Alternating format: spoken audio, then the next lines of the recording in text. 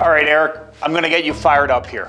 Now, I know that that's not difficult to do, but I want to introduce a topic or an idea that I think is going to absolutely fire you up. One of the things that we have here at Rhapsody is what we call the Meant for More community. Right. And we have often said that the part of our it's not our tagline, it's bigger than that, but we use it as a bit of a tagline, you know you're meant for more.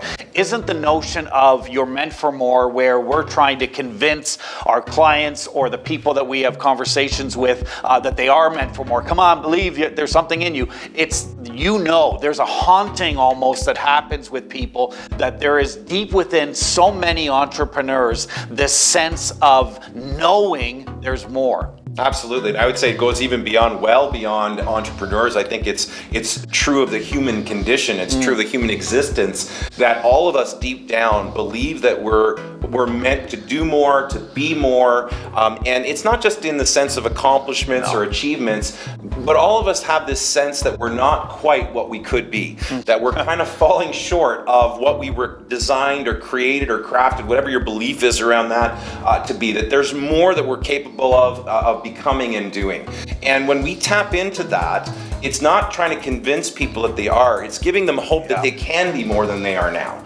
Oftentimes people in their pursuit or in their journey to become more, they get stuck and they face obstacles, or they get sidelined by a divorce or a business failure or a major setback or sickness or disease, and or they just don't know what steps to take next. They've kind of come to the end of their natural talent and ability, and they're like, now what? I've just been promoted to my level of incompetence and not sure what to do or say.